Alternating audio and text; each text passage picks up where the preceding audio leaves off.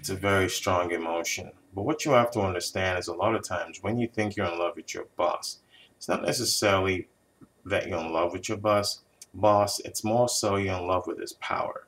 You're in love with the sense that he is the one in control. He's the one over everyone else, and that's appealing. That is so enticing. And a lot of times women are drawn to that. Women are drawn to power. They're drawn to an individual that's alpha, that's over everyone else, that's the decider, the decision maker. And that's very appealing. And that can become almost like a drug or alcohol, where it can totally intoxicate your mind, intoxicate the way you think, leading you to the point where you're not really producing well at work because all you can think about is this boss who's so amazing. So even though you may think that you're in love with your boss, try to rethink it. Are you in love, truly in love with him as a person, or are you in love with his power? That can totally make you see things differently.